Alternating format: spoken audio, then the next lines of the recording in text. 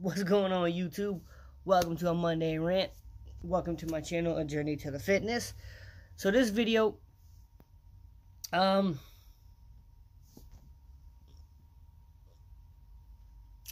just going to try to explain it this way. So this video is about something that actually I've been trying to implement in my training, and it seems to work pretty well. Man, I need to learn to stand up straight more because I'm hunching. Anyway, I keep losing my train of thought. Whew, this is how today's going. But we're still going to post it because why not? Anyway, this is about when you're training. So, I got this idea off of a YouTuber. I'm going to probably post them down at the bottom because I have to actually look up their last name. I know he's Kevin the Hulk, but I can't think of what his last name is. That's here nor there. The dude, I respect him a lot. He's crazy strong. He did 225 pounds recently for 75 reps. I mean, dang, dude. But something he talked about, how he transforms into the Hulk, is something that I use now.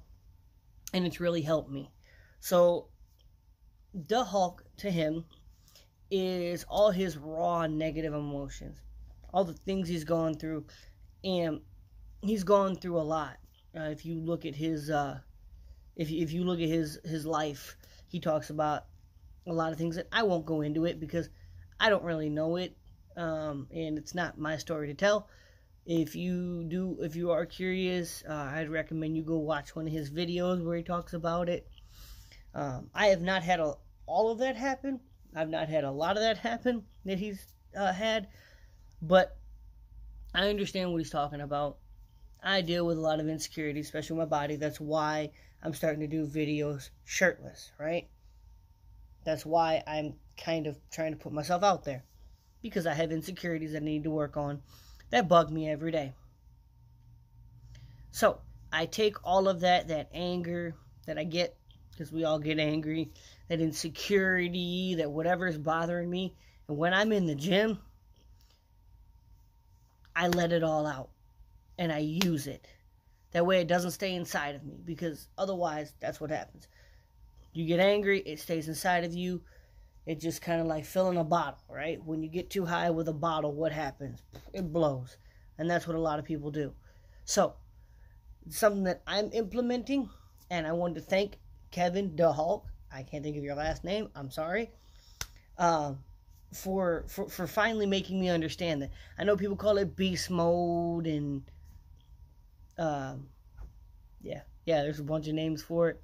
I can't think of them at the moment right now because it's just one of those days, but there's a lot of things like that going on.